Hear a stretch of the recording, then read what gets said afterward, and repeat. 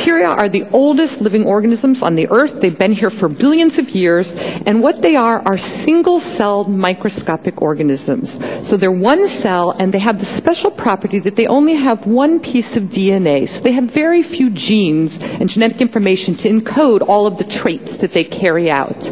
And the way bacteria make a living is that they consume nutrients from the environment, they grow to twice their size, they cut themselves down in the middle, and one cell becomes two, and so on and so on. So they just grow and divide and grow and divide. So kind of boring life, except that what I would argue is that you have an amazing interaction with these critters. I know you guys think of yourself as humans, and this is sort of how I think of you. And so this man is supposed to represent a generic human being, and all of the circles in that man are all the cells that make up your body. So there's about 1 trillion human cells that make each one of us who we are and able to do all the things that we do. But you have 10 trillion bacterial cells in you or on you at any moment in your life. So 10 times more bacterial cells than human cells on a human being. And so of course it's the DNA that counts. So here's all the A, T, G's, and C's that make up your genetic code and give you all your charming characteristics. So you have about 30,000 genes. Well, it turns out you have 100 times more bacterial genes playing a role in you or on you all of your life. And so at the best, you're 10% human, more likely about 1% human, depending on which of these metrics you like. So I know you think of yourself as human beings, but I think of you as 90 or 99% bacterial. And these bacteria are not passive riders. These are incredibly important. They keep us alive. They cover us in an invisible body armor that keeps environmental insults out so that we stay healthy. They digest our food. They make our vitamins. They actually educate your immune system to keep bad microbes out. So they do all these amazing things that help us and are vital for keeping us alive. And they never get any press for that. But they get a lot of press because they do a lot of terrible things as well. So there's all kinds of bacteria on the earth that have no business being in you or on you at any time. And if they are, they make you incredibly sick. And so the question from my lab is whether you want to think about all the good things that bacteria do or all the bad things that bacteria do. The question we had is how could they do anything at all? I mean, they're incredibly small. You have to have a microscope to see one. They live this sort of boring life where they grow and divide, and they've always been considered to be these asocial reclusive organisms. And so it seemed to us that they're just too small to have an impact on the environment if they simply act as individuals. And so we wanted to think if there couldn't be a different way that bacteria live. And the clue to this came from another marine bacterium, and it's a bacterium called Vibrio fischeri. And so what you're looking at on this slide is just a person from my lab holding a flask of a liquid culture of a bacterium, a harmless, beautiful bacterium that comes from the ocean named Vibrio fischeri. And this bacterium has the special property that it makes light. So it makes bioluminescence, like fireflies make light. So we're not doing anything to the cells here. We just took the picture by turning the lights off in the room, and this is what we see. And what was actually interesting to us was not that the bacteria made light, but when the bacteria made light. What we noticed is when the bacteria were alone, so when they were in dilute suspension, they made no light. But when they grew to a certain cell number, all the bacteria turned on light simultaneously. And so the question that we had is how can bacteria, these primitive organisms, tell the difference from times when they're alone and times when they're in a community and then all do something together? And what we figured out is that the way that they do that is that they talk to each other, and they talk with a chemical language. So this is now supposed to be my bacterial cell. When it's alone, it doesn't make any light. But what it does do is to make and secrete small molecules that you can think of like hormones. And these are the red triangles. And when the bacteria is alone, the molecules just float away, and so no light. But when the bacteria grow and double, and they're all participating in making these molecules, the extracellular amount of that molecule increases in proportion to cell number.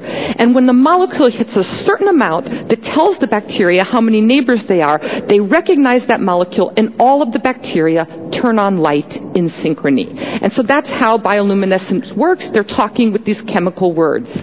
And the reason that Vibrio fischeri is doing that comes from the biology. So again, another plug for the animals in the ocean. Vibrio fischeri lives in this squid. What you're looking at is the Hawaiian bobtail squid, and it's been turned on its back. And what I hope you can see are these two glowing lobes, and these house the Vibrio fischeri cells. They live in there at high cell number. That molecule is there, and they're making light. And the reason the squid is willing to put up with these shenanigans is because it wants that light.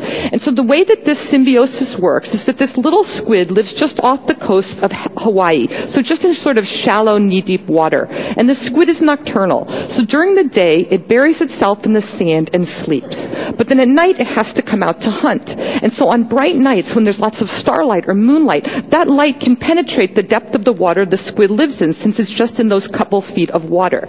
And what the squid has developed is a shutter that can open and close over this specialized light organ housing the bacteria. And then it has detectors on its back, so it can sense how much starlight or moonlight is hitting its back, and it opens and closes the shutter, so the amount of light coming out of the bottom, which is made by the bacterium, exactly matches how much light hits the squid's back. So the squid doesn't make a shadow. So it actually uses the light from the bacteria to counter-illuminate itself in an anti-predation device. And so predators can't see its shadow, calculate its trajectory, and eat it. And so this is like the stealth bomber of the ocean. But then if you think about it, this squid has this terrible problem because it's got this dying, thick culture of bacteria, and it can't sustain that. And so what happens is every morning when the sun comes up, the squid goes back to sleep, it buries itself in the sand, and it's got a pump that's attached to its circadian rhythm. And when the sun comes up, it pumps out like 95% of the bacteria. And so now the bacteria are dilute, that little hormone molecule is gone, so they're not making light, but of course the squid doesn't care, it's asleep in the sand. And as the day goes by, the bacteria double, they release the molecule, and the light comes on at night exactly when the squid wants it. And so first we figured out how and this bacterium does this, but then we brought the tools of molecular biology to this to figure out really what's the mechanism. And what we found, so this is now supposed to be, again, my bacterial cell, is that Vibrio fischeri has a protein. That's the red box. It's an enzyme that makes that little hormone molecule, the red triangle.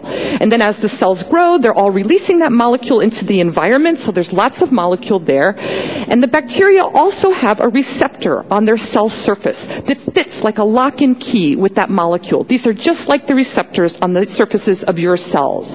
And so when the molecule increases to a certain amount, which says something about the number of cells, it locks down into that receptor, and information comes into the cells that tells the cells to turn on this collective behavior of making light. And why this is interesting is because in the past decade, we have found that this is not just some anomaly of this ridiculous glow-in-the-dark bacterium that lives in the ocean. All bacteria have systems like this. So now what we understand is that all bacteria can talk to each other. They make chemical words, they recognize those words, and they turn on group behaviors that are only successful when all of the cells participate in unison. And so now we have a fancy name for this. We call it quorum sensing. They vote with these chemical votes, the vote gets counted, and then everybody responds to the vote. And what's important for today's talk is that we know that there are hundreds of behaviors that bacteria carry out in these collective fashions. But the one that's probably the most important to you is virulence. So it's not like a couple bacteria get in you and then they start secreting some toxins. You're enormous. That would have no effect on you. You're huge. But what they do, we now understand, is they get in you, they wait, they start growing, they count themselves with these little molecules, and they recognize when they have the right cell number that if all of the bacteria launch their virulence attack together, they're going to be successful at overcoming an enormous host. So bacteria always control pathogenicity with quorum sensing. And so that's how it works. We also then went to look at what are these molecules. So these were the red triangles on my slides before. And so this is the Vibrio fischeri molecule. This is the word that it talks with. And then we started to look at other bacteria, and these are just a smattering of the molecules that we've discovered. And what I hope you can see is that the molecules are related. So the left-hand part of the molecule is identical in every single species of bacteria. But the right-hand part of the molecule is a little bit different in every single species. And what that does is to confer exquisite species specificities to these languages. So each molecule fits into its partner receptor and no other. So these are private, secret conversations. These conversations are for intra-species communication. Each bacteria uses a particular molecule, that's its language, that allows it to count its own siblings.